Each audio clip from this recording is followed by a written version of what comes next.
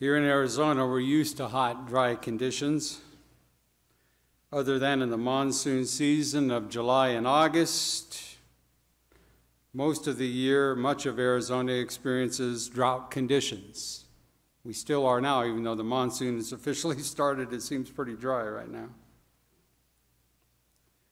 But the church is also going through a spiritual drought. In Scripture, rain represents the falling of the Holy Spirit.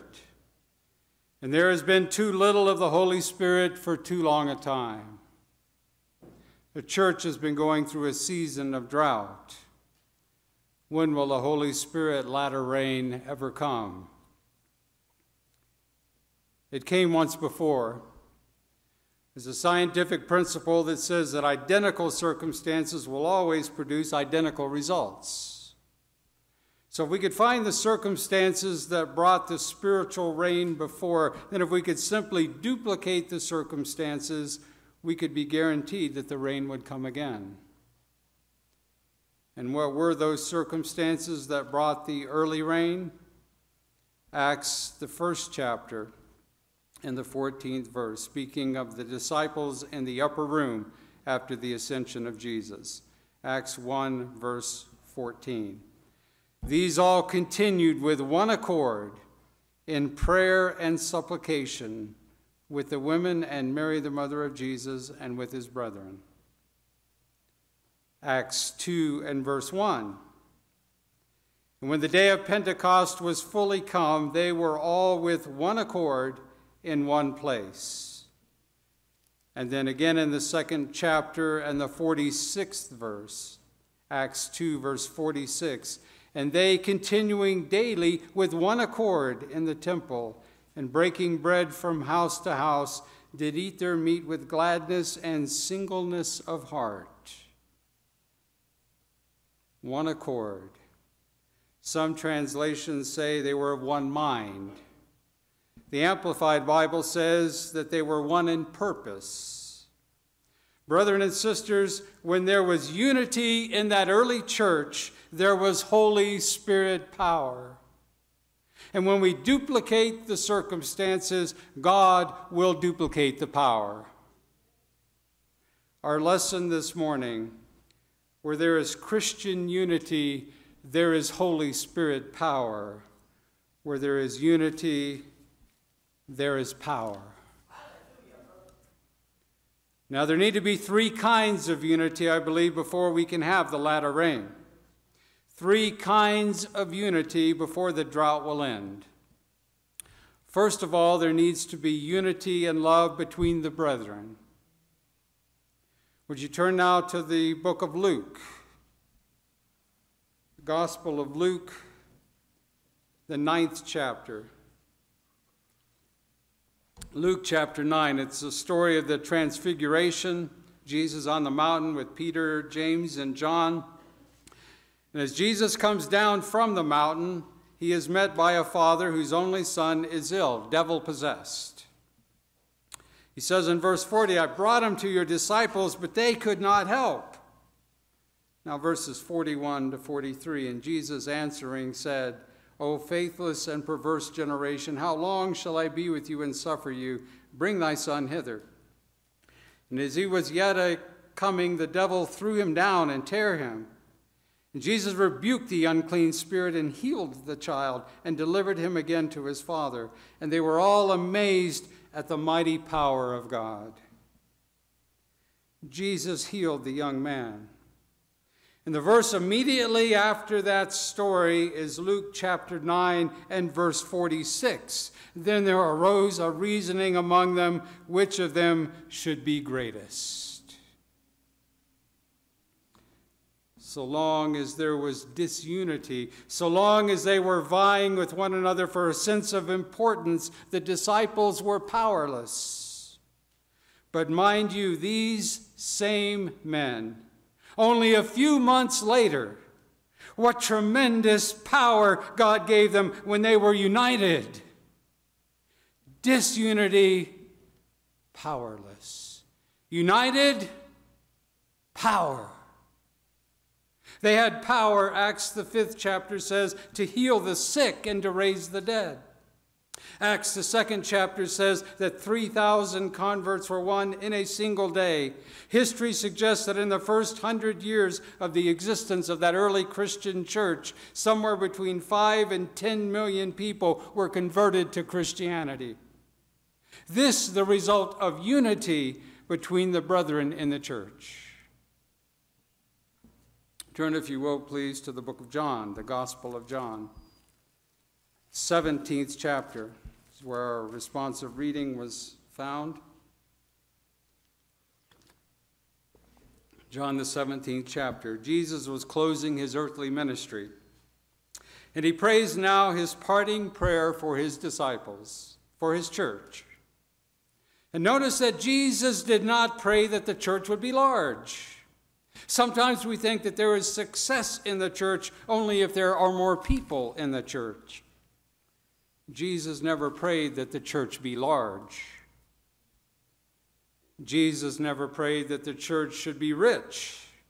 Sometimes we think if we just had a little more money, Jesus never prayed for a wealthy church. Rather, he prayed for oneness in the church. Let's read it here in John chapter 17, verses 21 to 23. That they all may be one, as thou, Father, art in me, and I in thee, that they also may be one in us, that the world may believe that thou hast sent me. And the glory which thou gavest me I have given them, that they may be one, even as we are one. I in them, and thou in me, that they may be made perfect in one, and that the world may know that thou hast sent me, and hast loved them as thou hast loved me. Would you count the number of times Jesus used the word one? One, that they may be one. The great concern of Jesus as he left his church was a concern for unity. Brothers and sisters, the devil doesn't care how much talent there is in the church. The devil doesn't care how many influential people there are in the church. So long as he can keep those people from pulling together, he knows that nothing is going to happen. You ever been to the fair and seen those great giant workhorses? Those big Belgians or Clydesdales, feet the size of a big dinner plate? I got to see them up close once. They had the Budweiser team in Sierra Vista a number of years ago for a parade or some event. And they allowed people to come and see the horses up close. And I mean, you just stand next to them and they just tower above you, just massive, very strong animals. Powerful.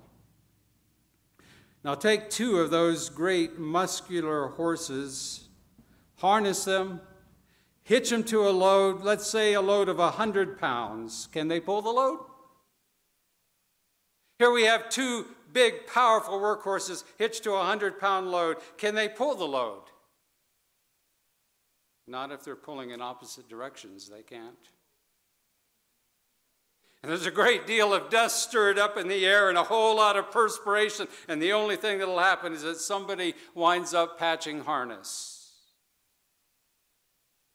Take two strong, creative, thinking people with overwhelming talent and put them together in a church.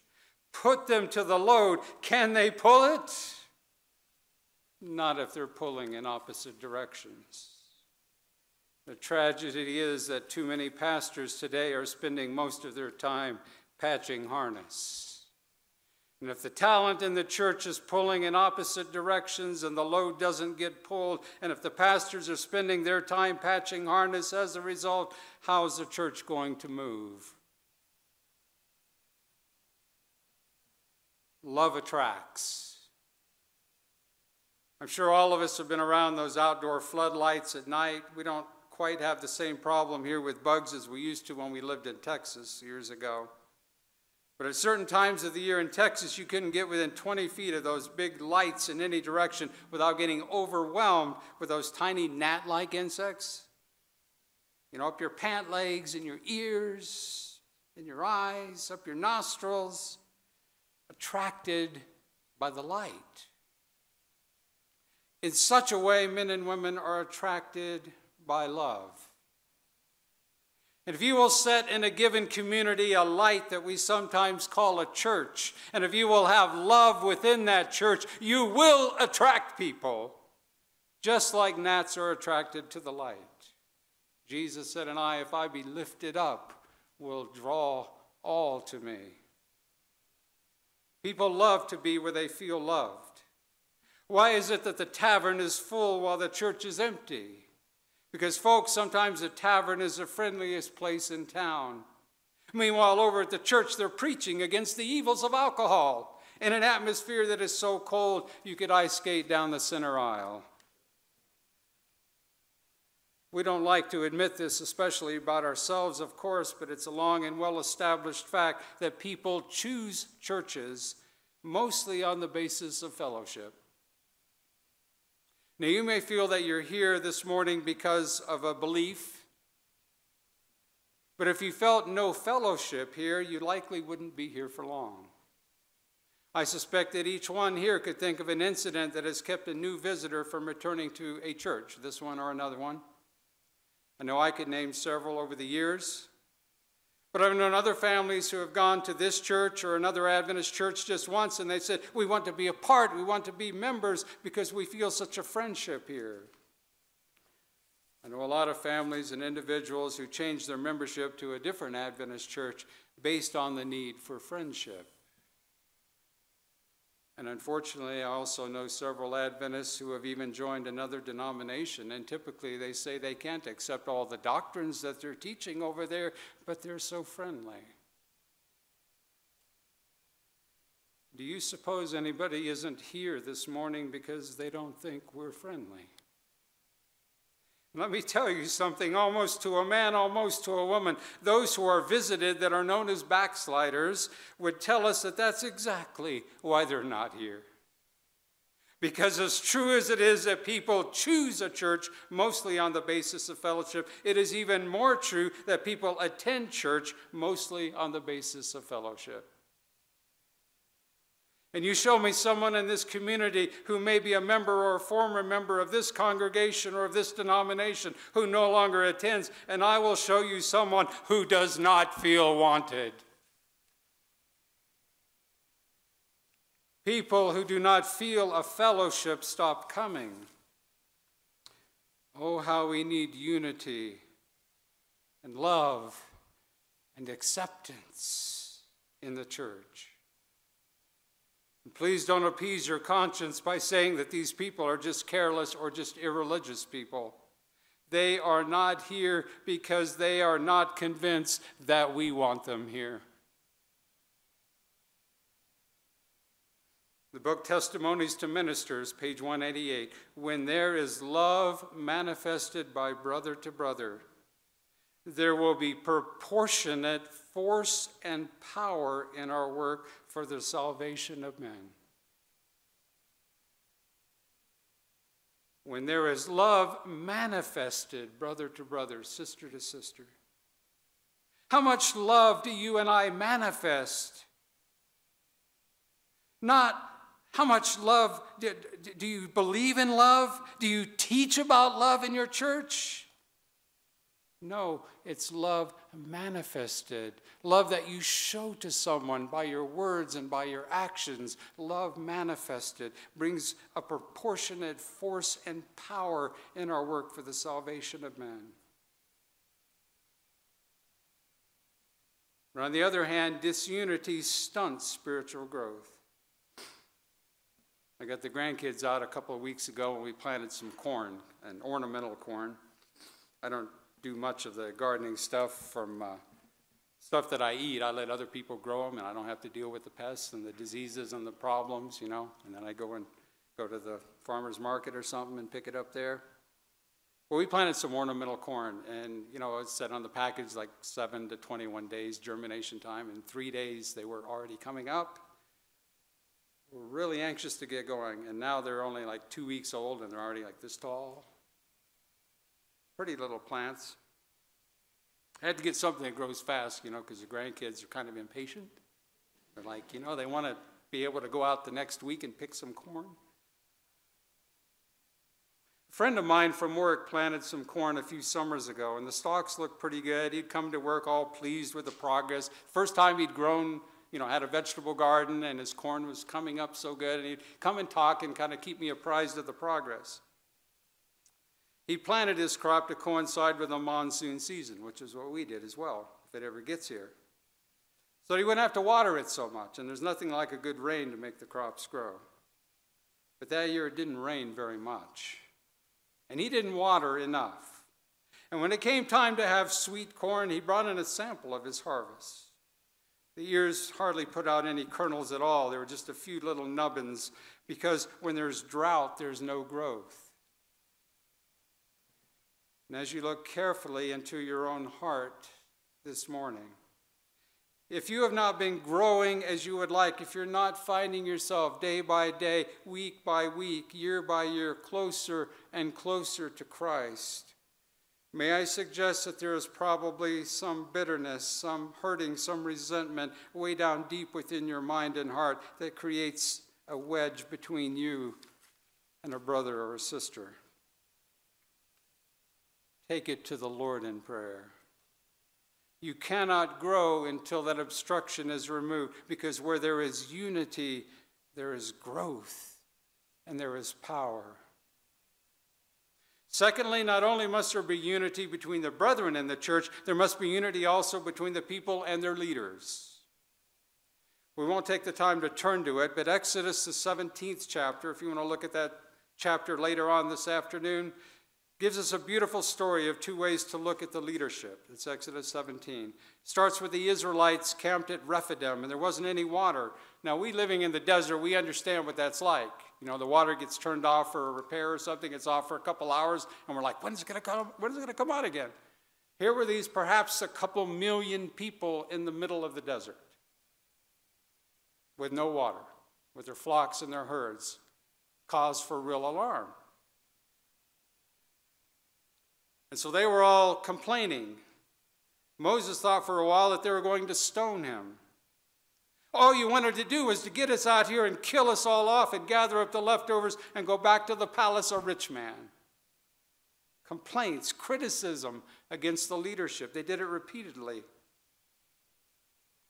The latter part of that very same chapter, Exodus 17, talks about the other attitude toward leadership.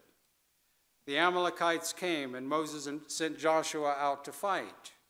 And Moses stood up on the hill holding aloft the rod of God, but his hands got tired, and gradually they began to fall.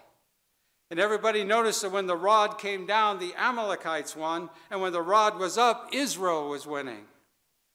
And so Aaron and Hur got hold of a rock, and they rolled it over beneath Moses, and they set him down, and they got one on one side and one on the other, and they held up his hands until the going down of the sun, and God's people won a great victory. Now you are in one of those two stories. What is your attitude toward the leadership? Are you one of those who always finds fault with decisions the board makes, or something that's going on in the church, the way the money's spent, whatever it is? Do you find a way always to criticize and complain? Or do you hold up the hands of those that have been called into leadership? We don't know much about the man Hur from Scripture, yet when God took a look at what he saw that day, he said, put that man in the book, because here is a gift worth preserving. And I don't know what you feel your gift to be, but is there anybody here that could not hold up the hands of the leadership? Which story is the story of your life? You don't have to be perfect to work for God. None of us that are in leadership position are perfect. How would you like to have had David, the murderer, the adulterer, as the General Conference president? He was, How would you like to have had Moses, also a murderer, to teach our kids at our beautiful Cochise SDA school? That great lawgiver, that fellow who was so quick with the rod. Would you like him teaching your kids? Yet God was able to use them. God has never been able to find perfect people, not even for leadership, but God uses what he finds, and he blesses their ministry. If we could just learn the lesson of the old cow. You know, she comes to the manger and a little cheap, poor hay has just been thrown in. And what's the cow do? Just stick her nose in the air and say, not for me, not good enough for me. Not if she's hungry, she doesn't. She gets that slimy nose busy, going round, and down she goes past the thistle, past the clod of dirt, and past the moldy hay. Until down there way someplace in the pile, she finds something that's good, and she comes up chewing it contentedly. Don't you think that's a Christian way to look at leadership, to overlook the bad and to accept the good? Brethren and sisters, it was criticism of the leadership that split the heavenly church. It was criticism of even the absolutely perfect leadership that brought sin into our universe. And it is criticism of the leadership that keeps disunity in our church today. But how can we improve the church if we don't criticize when there's a problem? After all, we just stated that we have an imperfect leadership. The church, Scripture says, is a woman. And husbands, I hope you learned long before now that just about the only way to change a woman is to love her. You can criticize her, you can tell her what she's doing that you don't like from now until your 50th anniversary, except you probably wouldn't make it that long. She's not going to change much, but bless her heart, she'll do just about anything for love, anything to keep that union. Of course the church needs to grow, of course the church needs to improve, but the only person that can clean up the church is a person who really loves the church. The Bible also compares the church to a body. The parts of the body are very different, very separate, and yet they have one purpose. And when it comes about noon, like what it is right now, time that just right. When it comes around noon, I get an empty feeling in my stomach. And then I look at the clock. It's about dinner time. Soon I will hear the busyness coming from the kitchen. And then I follow my nostrils into the dining room.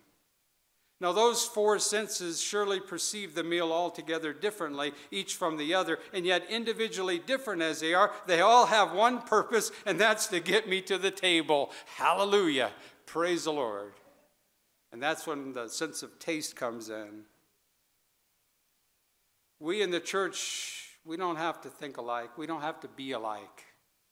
God forbid that only a certain type of personality should fit into the church. But we, like the early Christian church, must be one in purpose. The single purpose of every member of this church must be to help the world learn to love Jesus.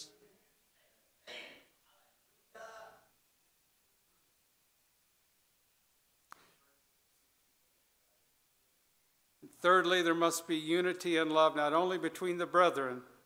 There must be unity and love not only between the people and their leaders. There must also be unity with Christ.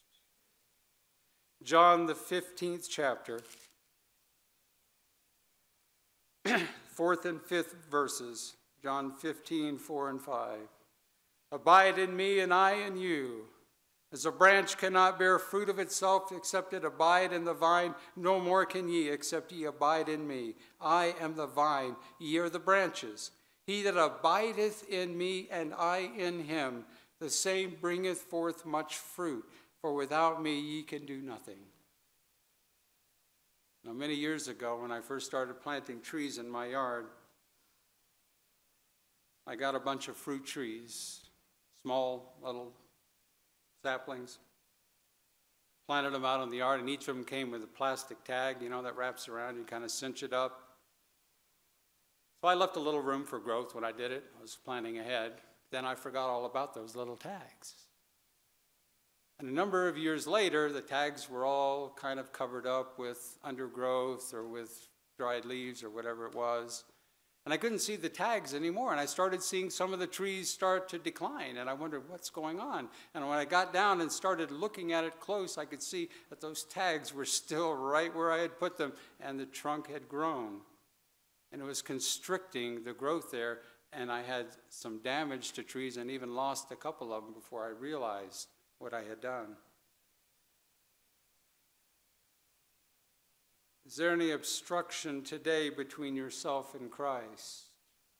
Is there any attitude of criticism, of disunity, of rebellion, of resentment toward anyone that is coming between yourself and your Savior? It could be somebody in your church. It could be somebody right in your own home. It's an emergency. It may not destroy your religious experience immediately, but it is ultimately still a matter of life and death. And so every day, work on your connection with the source of life. I was out pruning some vines, and I try to grow a lot of things together in my yard just to save room, and I had a couple of different kinds of vines growing up one support. And one vine I really wanted to have prosper, and the other vine was getting a little rambunctious, and so I was going to cut that one back severely. And the stems look quite a bit alike, and I was looking with my pruning shears kind of up close, and okay, this is where I need to make my cut, and I cut it way down close to the ground. And about an hour later, I went back out there, and the vine that I wanted to save was completely wilted in the heat.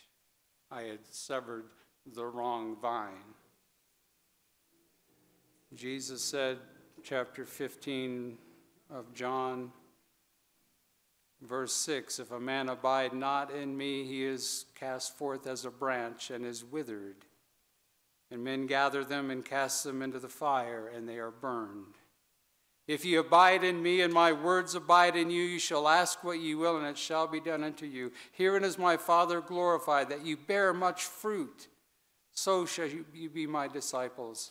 As the Father hath loved me, so have I loved you. Continue ye in my love. If you keep my commandments, you shall abide in my love, even as I have kept my Father's commandments and abide in his love. These things have I spoken unto you, that my joy might remain in you, and that your joy might be full. So the church has for too long a time been going through its spiritual drought. We need the latter rain. And it cannot come until there is unity. Where does this leave you today? I invite you to join hands with one another, to join hands with our leaders, and above all, to join hands with Christ. Then the drought will end, and the rain will fall. Some years ago on the prairies of Canada, mother opened the door of the house to call her little 5-year-old daughter in to supper. She called, and there was no response. She became frightened, and she ran out to the barn, but the little girl wasn't there either. So a search party was formed. Back and forth, they combed over those immense prairies to no avail. All night long, they searched for the little girl. All the next day, the next night, the next day. Until finally, on the third day, the constable called the search party together, and he said to the father, I am so sorry, but these men have gone virtually without sleep. We have looked everywhere. She's simply not to be found. We're going to have to give up the search. The idea was unthinkable in the mind of that father. Oh, please, she's got to be someplace. But we've looked every place. Listen, said the father, there's one thing we have not done. Couldn't we form just one long, long line and be so close together that we could join hands? And couldn't we just comb down through the fields together, hand in hand, and search for it just one more time? Well, they couldn't say no. And so they formed an immensely long line, hand in hand, and sure enough, they'd gone a surprisingly short distance. When one of the men looked down, and there, almost buried beneath a giant tuft of prairie grass, he saw a leg, and the little girl was found. But the cold nights and the exposure had been too much. She was dead. And they placed her in the outstretched hands of her father, and that poor man, turning his eyes toward heaven, the tears streaming down, he cried over and over, "Oh God, why didn't we join hands sooner?"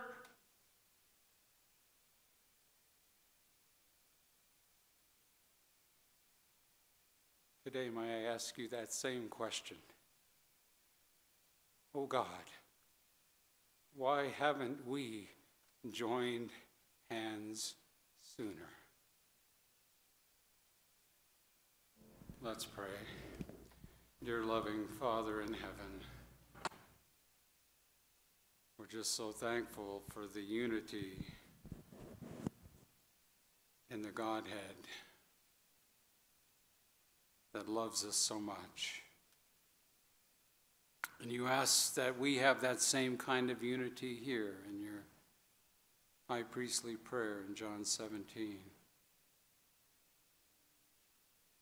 Lord, we're all very different people. We have different desires, different backgrounds, different goals, different stories. We're all your children. We're all part of the family of God. Lord, I just ask that just now your Holy Spirit will come into each heart and each mind. Unite us in our homes, in our families. Unite us in this church. May we become one. And may the desire of each person here today, each person in our church, be to help the world learn to love Jesus. Is my prayer in Jesus' name. Amen.